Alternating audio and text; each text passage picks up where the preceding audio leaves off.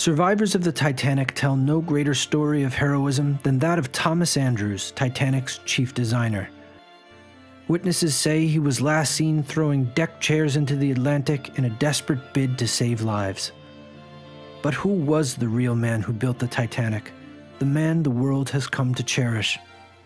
Uncle Tommy was certainly not a saint. He was a perfectly normal person, a great sense of humour, I'm told from stories that have come down through the family.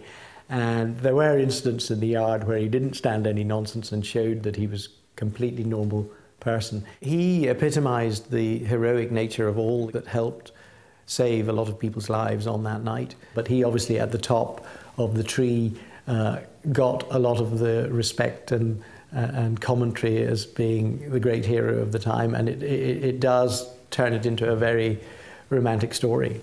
His great-grandfather, Captain William Pirrie, was one of the first harbour commissioners who was instrumental in dredging Belfast Lough to create the facility for Belfast to become a great port.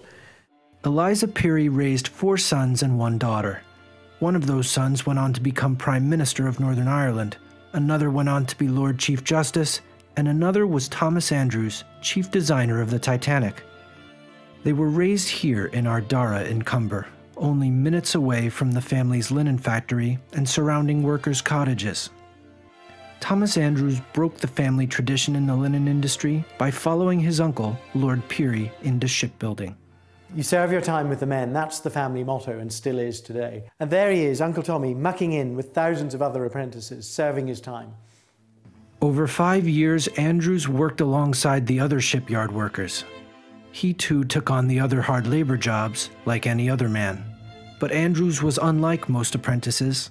After attending this elite private boys' school in the centre of Belfast, he began his apprenticeship at Harland and Wolff by day, while attending this technology college at night. Ship design had caught his imagination, and under the direction of Lord Pirrie, Thomas Andrews had become a formidable shipbuilder.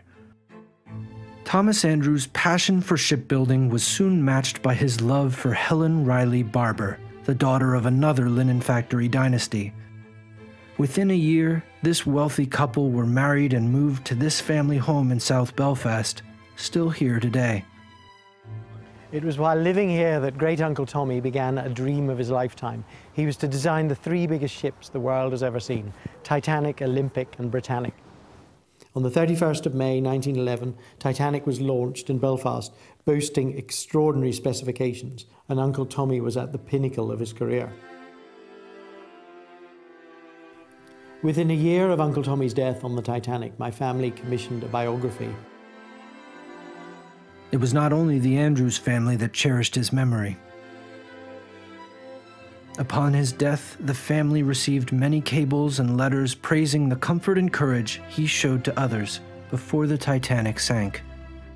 My family also helped raise the funds to build this great memorial hall in Cumber, one of the largest in Ireland in memory of anyone. It stands there as a great legacy to Thomas Andrews for his great contribution to industrial life in Belfast and to shipbuilding. My family were all great industrialists, and we are very proud of the reputation that he has left.